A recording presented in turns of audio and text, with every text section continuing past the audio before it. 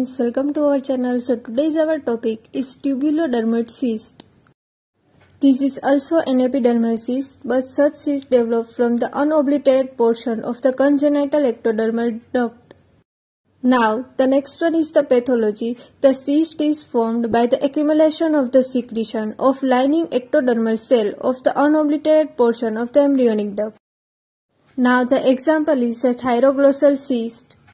Second one is the post-anal dermoid cyst, and the third one is the ependymal cyst into the brain. Thank you so much for watching this video. अगर आपको video पसंद आए तो इस video को like, share और channel को subscribe कर दीजिए।